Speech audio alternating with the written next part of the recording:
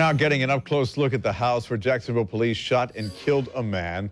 Police say the officers shot that man after the man grabbed the officer's taser. Happened at East 19th Street, all south of Martin Luther King Jr. Expressway. And just moments ago, we learned that crime scene tape around the house has recently come down. They moved Ashley Harding to the police memorial building earlier today for that briefing. But Ashley, back over there, you spoke to the wife of the man who was shot by police.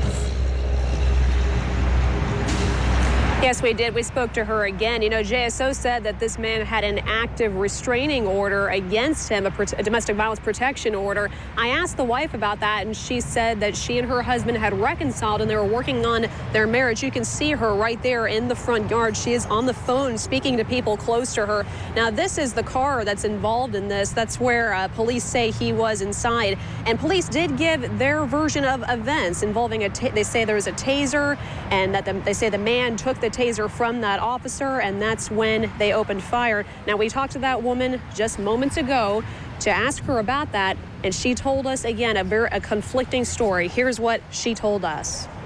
He shot him right there 5 times, but maybe more, and he died. He dropped right there. He was right here. Right there. You see the blood? He died right there. And he was in this car? He was in this truck. They tried to force him to get out. He couldn't just jump out because he's heavy. So it's a tight squeeze around there. So as he trying to get out, they jumped him. She beat him, then he beat him, then she beat him, then he beat him. Then he finally got out and he wrapped his arms around him and he strangled him. He strangled him till he was about to pass out. So when he did let him go, he moved this way here and ended up right there, and I was standing right there. And he coming from around that way and shot him.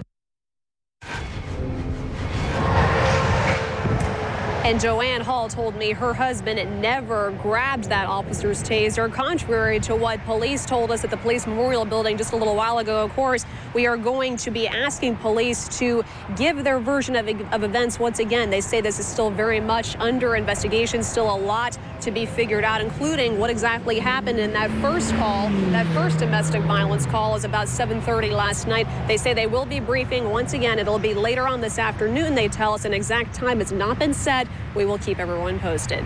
We're live this morning. Ashley Harding, Channel 4, the local station. All right, Ashley.